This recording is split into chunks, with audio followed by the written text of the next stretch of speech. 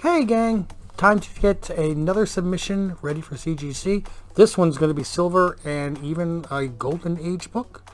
Stick around.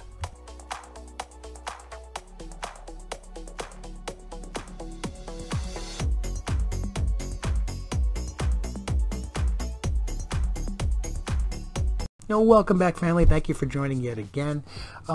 Just a little side note that this is the third video that I am recording in the last half hour, but they're all going to be airing on different days. But just to make it look like I'm doing something different, I'm changing a t-shirt between each one. I literally have like shirts over there just because I'm trying to space out the content and not drive you crazy with a 45-minute video. Still keep you laughing, still keep you having some fun talking about comic books. But I got one half of a day on Sunday, and I got to try to get all this stuff done and get the stuff to my editor, Greg. Thank you so much for being patient with me. I really appreciate it. You're a great guy. Okay, so I have 10 books I'm going to be sending into economy, which is pre-1975. And I have, now this first two books are nothing extremely high value, but the condition I really like on these. I have Doctor Strange 3 and 4. There we go. And these are really sharp looking books here. Spines, corners, everything on them look really nice. That one is nice, but this one with the Dormammu on the front, I think this is just going to present so nicely in a slab. I can't wait to see this one in one. And, you know, maybe I'll get this back in time for Doctor Strange 3. Because number 2 is coming out in a couple months. Now, if you're wondering, you know, I said Silver Age. This is a Bronze Age. But this book came out in 1974. Modern age for CGC is 1975 or newer. And pre-1975 has to go into the economy. And all it says is pre-1975, so you can have a 1902 comic, if there was one, and send it. Now, you want to talk about a low-grade comic book? I got this giant water stain on this. The spine is horrible. I think I'm going to get a 1.5. Man, that's about it on this book. Now, why am I submitting it? Because of the book, because of what it is, what it has, and we have Hulk 182. Now you can see, like I said, this giant water stain up here at the top. It's in a really rough shape, but and the spine, the staples are intact. Okay, so it does not, whatever it is not going to present well, but it has the Marvel value stamp. So this is one of the 3 books for Wolverine. It's gonna be a low grader. I'm going to say, because of that water stain on there and the way everything looks, 2.0. Let's see how good I am on that. This next book, a little bit higher. Not much higher, but a little bit. I'm going to say this is about a 3.5. But I just would love to see Swamp Thing #1 in a slab. Oh my goodness, isn't that such a great book? Now this is not trimmed, it's just a bad fold and cut from the factory. So you see the big whites all the way along here on the spine, and you can see that Sense is missing over here for 20. That's just the way that it was manufactured. But still, Swamp Thing #1, and I'm going to say it's about a 3.5 on this. Pages are decent on the inside. Let's try to get the grades up a little bit, shall we? How about a nice Submariner #12? Great popping up colors on this one. Spine in beautiful condition. No ticks. I think this is a good 9.0 candidate. 9.0, 12-cent Submariner. I'm in it all the way. And that is, I mean, come on. That is going to look awesome in one of the slabs. I saw that book and it just absolutely, I had to have it. This one too. We got 5 left. So we're going to be adding 2.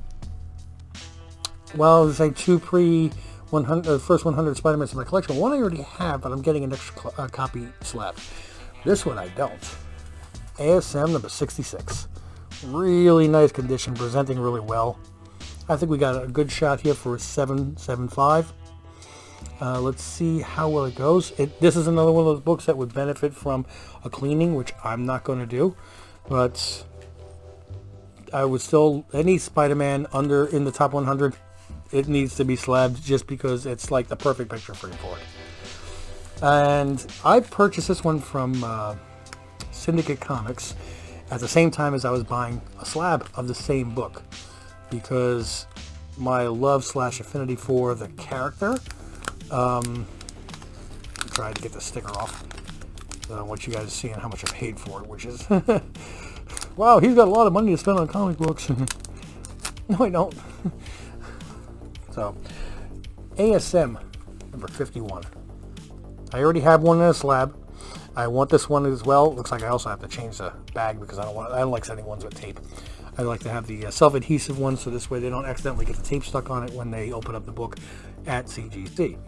Now this one's got a lot of ticks all along the spines. Let me see if I can even count them. These are all color breaking ones. 1, 2, 3, 4, 5, 6, 7, 8, 9, 10, 11, 12, 13, 14, 15, 16, 17, 18, 19, 20. We have the full 20. We've got dog ear, folds, color break lines all across, all the way down here on the bottom. 3, 5, maybe a 4. That's about as good as you're going to get. It's still intact. Stables are in decent condition. It's the first cover appearance of Kingpin. It's the second appearance overall. I want it slabbed. This is another book that's, I'm going to have 2 of these, and I'm very happy. I'm just going to put this on the side so remember to change that bag. We have a Strange Tales Doctor Strange. 164, which is 5 issues before he got his own book. But with Nightmare right there on the cover. And such high speculation that Nightmare is going to be coming to the MCU in Doctor Strange. I think there's a very good chance at it. It's not... I don't really think that Mephisto is going to come to the MCU the way people think he will. China is still a very, very big market for Disney and the MCU movies. China does not allow movies to be shown in their country which depict religious characters. So if you make a like The Passion of the Christ, that didn't air there. Mephisto is the devil, which is part of the Bible, which is the Christian Bible. They're not going to allow it. If they can sneak him in somehow as, what do you call it, a non-religious character, that's great. They're going to need to do that if they want to get Ghost Rider. Doctor Strange still needs a bad guy. They've already used Dormammu. Nightmare is the biggest one. And I really think that Nightmare is going to wind up being something in the MCU. And this one actually presents really nicely. Again, another great cover. And I'm thinking 7.5 to an 8 on this. Next 2 books. This one I just picked up. Okay, I'll leave the price on it. It's because I didn't even know it existed. And I've since found out that... I think there's 6 issues, and I'm going to be looking to trying to get more of these. This one really looks like it's in nice condition. I'm going to call it a 6.0. I'm sending this off because I want Ronald McDonald in the slab. It's just too cool. I love it. It's another one of those bad cuts from the factory. It's got the really wide border at the bottom, and at the top is cut off part of the Charlton logo, and the approved by the Comics Code Authority has been cut off partially. Again, that's not trim, that's just the way that they manufacture the book. Charlton was never really known for their quality, but I'd love to see this in a slab. I just think it would look really cool. Really cool.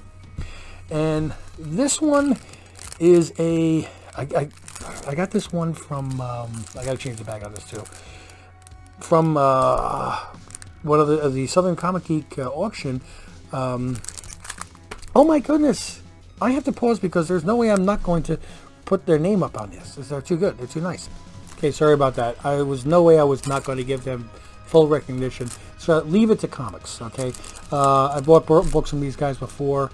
If you are in any of the auctions that Leave It to Comics has, get books from their grab box behind them. They always have great stuff in there. Feel secure in sending them friends and family, because you will get your books very well packed in a very timely fashion. So, yes, this is the one I got. So, Looney Tunes, number 205. And she's calling it a 4.0 improvable.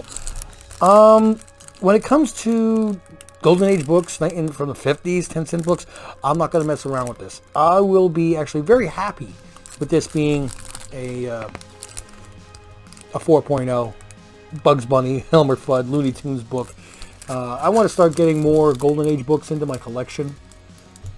And this, you know, I love the Disney books. I love the Looney Tunes books. I, you know, would love to get some older, you know, Golden Age Batman books, but so those are the 10 books that I'm going to be sending off for my economy pre-1975.